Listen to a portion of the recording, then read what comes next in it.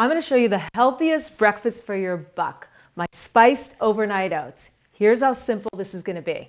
You're going to take a jar or container and you're going to add 1 cup of milk. I use cashew milk. You can use soy milk, any plant-based milk, or anything you have on hand.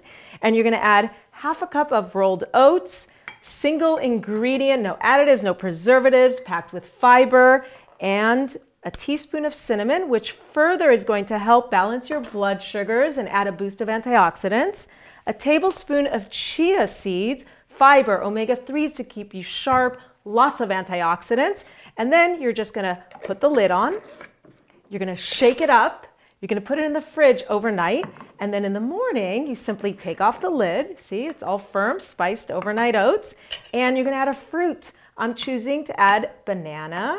So I'm just going to put it in there, and there you have it. You can enjoy your spiced overnight oats, and that's it. Till next time, power up.